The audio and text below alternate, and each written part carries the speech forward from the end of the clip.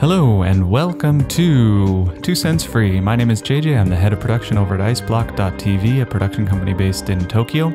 And today we are talking about the A7S, the Atomos Shogun, and the 4K interface that these two devices can do. Each device has its own little quirks, and I wanted to talk about those specifically. Let's start with the Sony A7S, a nice little camera body that has a 35mm sensor plate. It's a full-frame device. And the nice thing about this is it can output to 4K. You can't record 4K internally, but you can run an HDMI out and record to any device that you have. In this case, we were using the Atomos Shogun. The A7S is a very nice little compact camera. It's pretty much just a great sensor plate and a whole bunch of confusing menus. This is because we got the Japanese A7.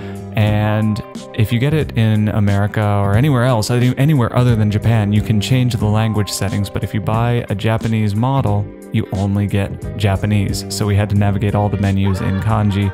And if you don't have some familiarity with kanji, I would recommend not buying the Japanese version. The other thing that we found a little